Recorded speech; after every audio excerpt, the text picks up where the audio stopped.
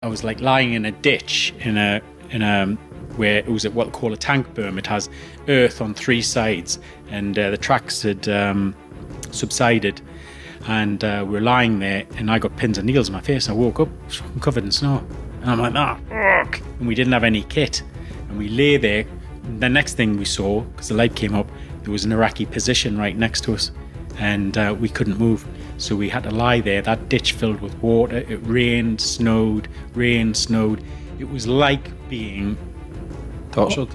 Well, it's like being on, say, the Scottish mountains.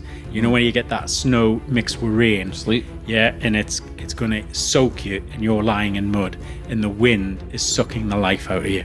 It was the longest day of my life. And I mean, as I said at the beginning, I'm an alpine guide. I've been in Siberia. I've been in some of the coldest places on earth. That was the coldest day I've ever spent, because you've got the killer